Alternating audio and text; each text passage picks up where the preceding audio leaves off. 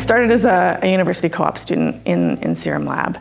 And for me, my career is really defined by the individuals that I have met along the way. And it's very specific individuals I tie to each stage of my career. The first part was Serum with Sandra and Jimena and Rita. Powerful women in science and engineering was a huge inspiration for me.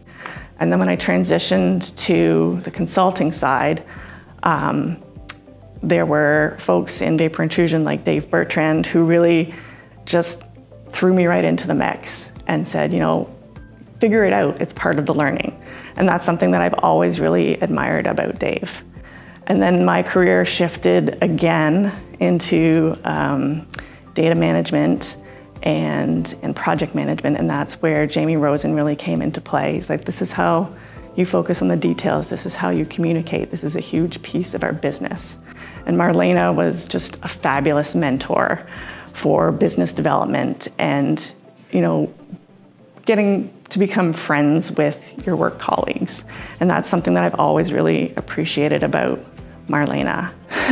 Then it transitions even further into sediment work. So people like Gary Wellthal, who are just a wealth of knowledge and will be your champion in whatever you want to do.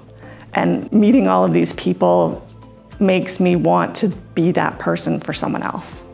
And that's just been a huge part of my journey. And then it extends outside of the Canadian operations too. Like, all those people are Canadian operations, or were when I met them. But people like Howard Cumberland, like he will go to bat for you, and he will stand in your corner no matter what. And you learn so much from all of your work colleagues. It makes you a better practitioner.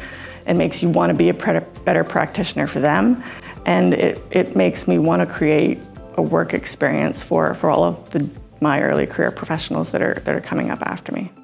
I love it here.